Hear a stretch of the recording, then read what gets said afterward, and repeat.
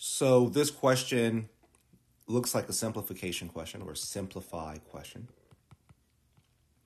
Although I do see this g of x equals 13, so maybe this ends up being more of a function question. But let's read it and see what we have to do. So the question says the function g is defined by, and I decided to rewrite this, g of x equals 4x squared minus 3.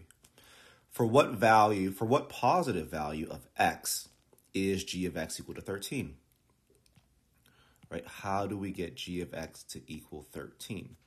So if I know that g of x is equal to 4x squared minus 3, I'm being asked to figure out how do we get g of x equals 13. I am just going to connect these two things and say, well, when 4x squared minus 3 equals 13, whatever I find as the x value that makes this true is the answer to this question. So to solve this, right, so this is what I'm actually simplifying, right? So the strategy does come into play.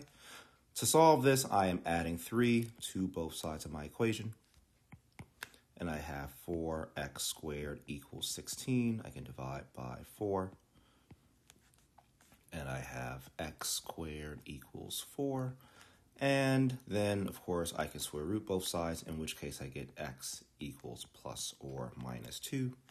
And the answer here that we have is the positive 2 of this, right? So we have plus 2 or negative 2. So it's this 2 here that is the answer, and that is answer choice A. If I just want to make sure that that's the case, right, if I plug 2 in here, 2 squared is 4. 4 times 4 is 16. 16